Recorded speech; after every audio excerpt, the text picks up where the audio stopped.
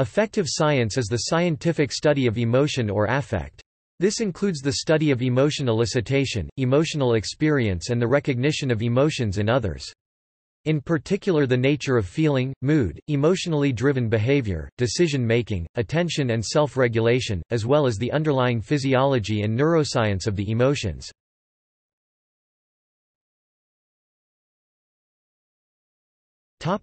Discussion.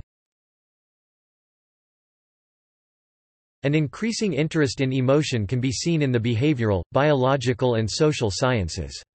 Research over the last 2 decades suggests that many phenomena, ranging from individual cognitive processing to social and collective behavior, cannot be understood without taking into account affective determinants, i.e. motives, attitudes, moods, and emotions. Just as the cognitive revolution of the 1960s spawned the cognitive sciences and linked the disciplines studying cognitive functioning from different vantage points, the emerging field of affective science seeks to bring together the disciplines which study the biological, psychological, and social dimensions of affect. In particular, affective science includes psychology, neuroscience, sociology, psychiatry, anthropology, ethology, archaeology, economics, criminology, law, political science, history, geography, education and linguistics. Research is also informed by contemporary philosophical analysis and artistic explorations of emotions. Emotions developed in human history make organisms to react to environmental stimuli and challenges. The major challenge for this interdisciplinary domain is to integrate research focusing on the same phenomenon, emotion and similar affective processes, starting from different perspectives, theoretical backgrounds, and levels of analysis. As a result, one of the first challenges of affective science is to reach consensus on the definition of emotions. Discussion is ongoing as to whether emotions are primarily bodily responses or whether cognitive processing is central. Controversy also concerns the most effective ways to measure emotions and conceptualize how one emotion differs from another. Examples of this include the dimensional models of Russell and others, Plutchik's wheel of emotions, and the general distinction between basic and complex emotions.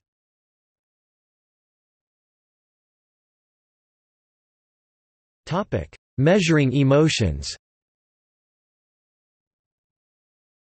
Whether scientific method is at all suited for the study of the subjective aspect of emotion, feelings, is a question for philosophy of science and epistemology.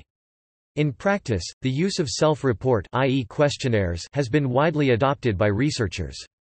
Additionally, web-based research is being used to conduct large-scale studies on the components of happiness. For example, www.authentichappiness.com is a website run by the University of Pennsylvania, where questionnaires are routinely taken by thousands of people all over the world based on a well-being criteria devised in the book Flourish, by Martin Seligman. Nevertheless, Seligman mentions in the book the poor reliability of using this method, as it is often entirely subjective to how the individual is feeling at the time, as opposed to questionnaires which test for more long-standing personal features that contribute to well-being, such as meaning in life.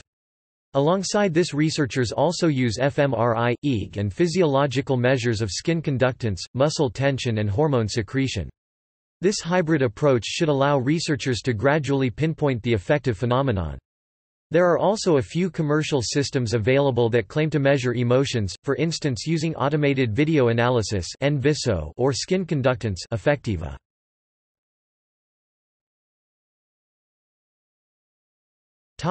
Affective display. A common way to measure the emotions of others is via their emotional expressions. These include facial expression, vocal expression and bodily posture. Much work has also gone into coding expressive behavior computer programs that can be used to read the subject's emotion more reliably. The model used for facial expression is the Facial Action Coding System or FACS. An influential figure in the development of this system was Paul Ekman. For criticism, see the conceptual act model of emotion. These behavioral sources can be contrasted with language descriptive of emotions. In both respects, one may observe the way that affective display differs from culture to culture.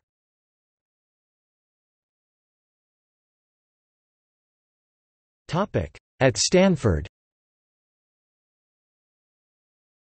The Stanford University Psychology Department has an affective science area.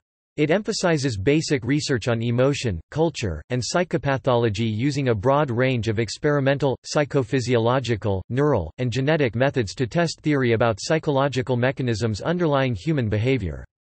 Topics include longevity, culture and emotion, reward processing, depression, social anxiety, risk for psychopathology, and emotion expression, suppression, and DICE regulation.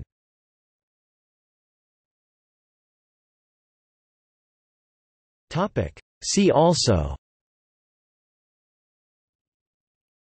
Emotion, music therapy, psychology, affective neuroscience, affective computing.